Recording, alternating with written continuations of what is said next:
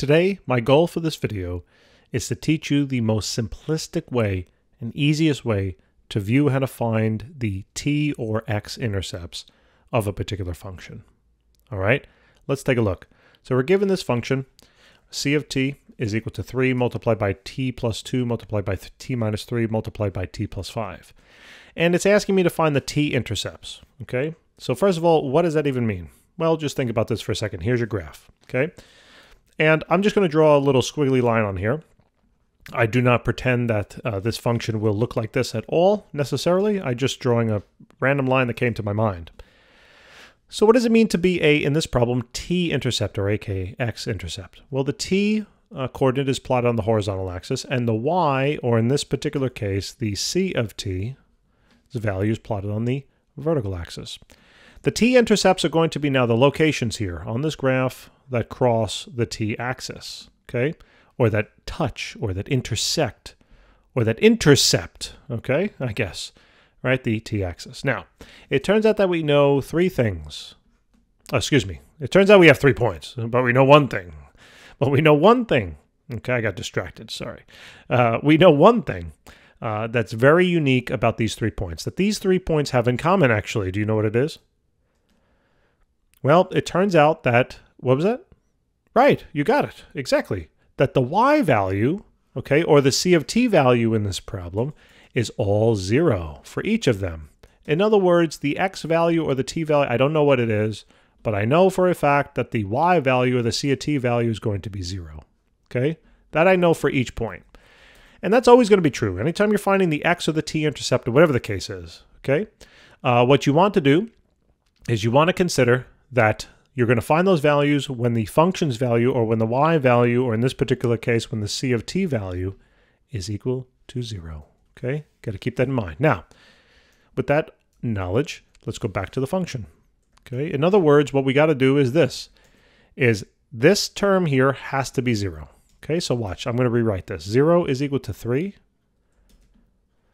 multiplied by t plus 2 multiplied by t minus 3 multiplied by t plus 5.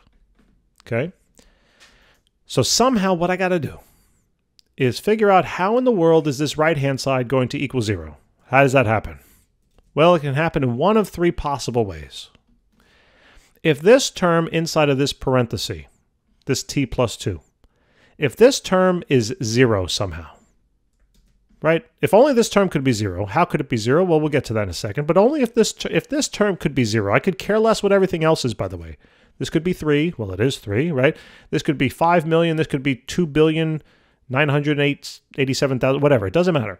But as long as you have 0 in there somewhere, and all of these terms are multiplied together, which they are, then the whole bad boy is going to 0. Right? The whole thing's going to 0. So, that's one condition, in which case we'll make the right-hand side go to 0. What's another condition? Well, what about if this thing goes to 0? Well, if this thing goes to 0, the same case. I could care less what the other terms are. Who cares? All I know is that 0 times anything is going to be 0, and that's going to equal 0, and therefore, oh, wait a minute. If that's when the function equals 0, whatever that t value is will be my value that makes the function 0, right? And what's the last case? Same exact reasoning over here, right? If that term goes to 0 for the same exact thing, okay? Now, let me just ask this question. What does the t value inside of this parenthesis have to be for this term to go to 0?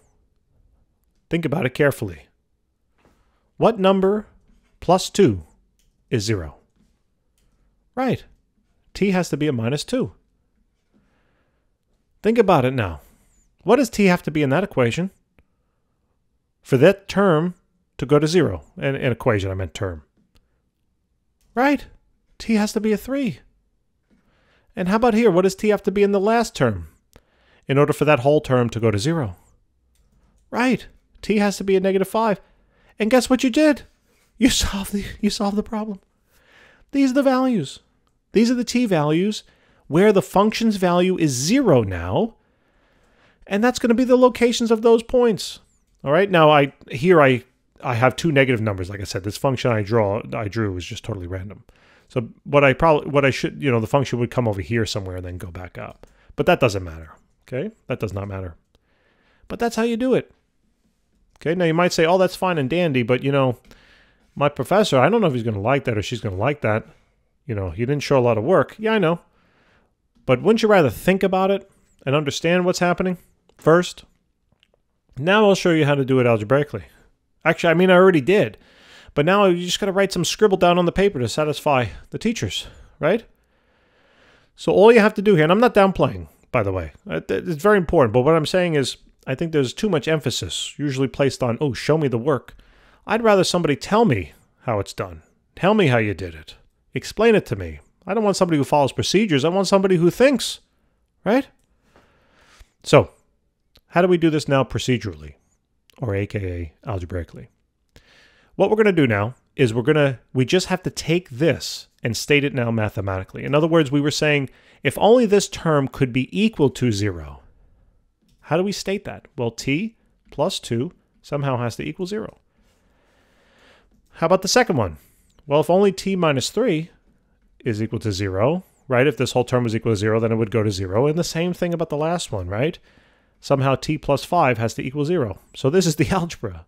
Now solve this equation for t. Solve it for t, minus the 2 on both sides. And guess what? If t were only negative 2, what this is telling you, if t was negative 2, then this whole term would go to 0. And that's already what we said, right? But this is just now putting some work down on the paper. Add the 3 on both sides, okay? And then t has to equal positive 3. And that's already what we said. And then minus the 5 on both sides. And t has to now be equal to negative 5. And look at this, lo and behold, isn't this beautiful? This is already what we did logically. It's so nice, right? It's so easy. Now, how do you check yourself?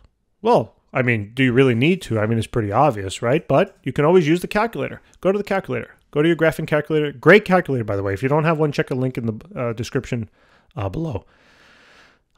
Just plug it in. So we're going to do 3, open parentheses, okay, t plus 2. Now in this case I'm going to be using x's because the calculator doesn't recognize the t. So close the parenthesis, open the parenthesis, do x minus 3, just make sure you're plugging it in correctly, and then open the parenthesis again and then do x plus 5, okay. For a graph I'm just going to double check, plus 2, minus 3, great. Okay, cool. Now hit graph. Here's your graph. Now I know that looks a little strange, right? But the idea is this. That, the graph over here, it's going down this way, then it's going to come up, turn around someplace over there, and then go up, okay? As you can see, I am, I don't know. I don't know what happened to my handwriting there, but I just kind of trailed off. In any case, what I notice here is the following, that these are the 3 locations where it crosses the x-axis. And what's the location of this coordinate? Well, negative 1, negative 2, negative 3, negative 4, negative 5. Oh my goodness, it crosses the x or the t axis at negative 5. That's what we said it should do. Great. Now do the next one. But don't get rid of the picture. Sorry. There we go. Right? Negative 2 now. That's already what we said it was. Cool. And then how about this? Look, 3. That's what we said. Right? Look at all those values. That's what we said it was going to be. Now, if you still don't trust the graph, if you're like, well, I want to see it exactly, use your table. Hit second table, okay? Also, if your table doesn't look kind of like this, just go to second table set. You can start the table at 0, just start it at 0, and then increment it by 1 unit. So it should just be a 1, hit enter, and now go to second table or second graph again. Now watch. Let's get everything in the screen, okay? So look what your table reads out now. Your table reads out. Now remember, we defined the x-intercepts, or in this problem the t-intercepts, as locations of t, or values of t, or in this case values of x, because I couldn't plug t into the calculator, but where the y value or the function value is going to be 0. So look, negative 5, negative 2, and 3. Negative 5, negative 2, 3. Voila. Voila! Isn't that beautiful? All right? So guys, thanks so very much for tuning in. I'm just going to back out of this so you can see some of the work. I really do appreciate it, all right? If you can like, subscribe, it really helps us out tremendously. And even better yet, if you wanted to tell some of your classmates or friends that might be taking, math along with you, we'd so appreciate it. And by the way, we don't just have math out there.